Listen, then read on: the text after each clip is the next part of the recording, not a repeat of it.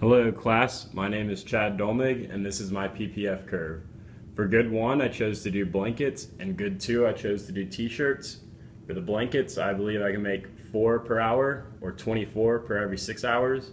For good 2, which is the t-shirts, I believe I can produce 6 per hour or 36 per every 6 hours. And obviously if I were to choose to do both of these products at the same time, I would not be able to produce the amount that I could doing just one of the products, which is what I'm going to show you on the PPF curve.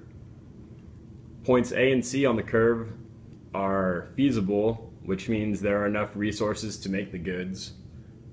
Point B, represented on the graphs, is the most efficient, which means the resource is being used to their best ability. Point D is inefficient. Resources are not being used to their full potential.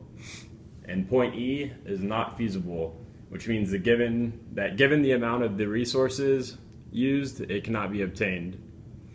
Now, in order to produce more blankets, like I said, I would not be able to produce as many t-shirts, which is represented by point A.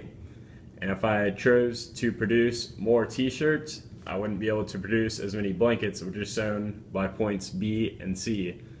And what I chose was my most efficient would be for every 6 hours I'd be producing 16 blankets and 24 t-shirts, and that's shown in the graph to the right. Thank you for your time.